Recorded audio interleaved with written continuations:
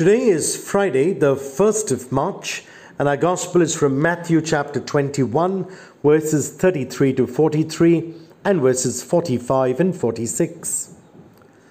Today, Jesus is telling us another parable. This parable is about the landowner and his vineyard. The landowner planted the vineyard and then he built a wall to protect it from the animals. He also dug a winepress and built a tower.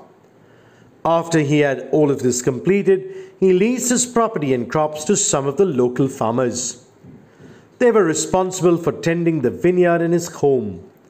Then the owner left and was gone for several months.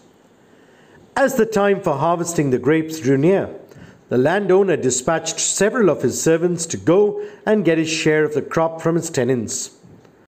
However, when the servants arrived, the tenants took them, beat one servant, killed another, and then stoned a third. When the landowner received this news, he was outraged and saddened. After a time, he decided to send another retinue of servants to deal with his tenants. However, this time he thought it wise to send twice as many servants. Yet the results were the same. All of these servants also were killed. When the owner received this news, he finally decided to send his own son. Surely they would respect his son. However, when the tenants saw the landowner's son coming, they decided that this was their great opportunity. If they killed the owner's son, then they could seize his inheritance. And that is what they did. As Jesus was telling his listeners this parable, he knew that this scenario would be played out in his own life. He realized that the Pharisees were plotting against him, and most likely they were planning on killing him.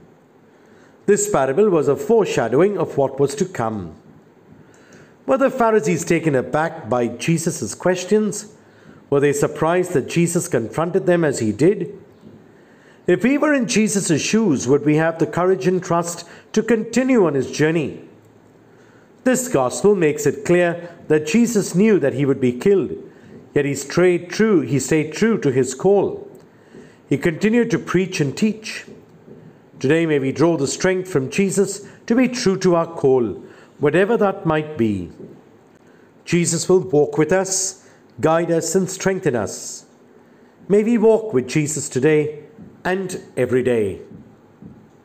God bless, and do have a Jesus-filled day.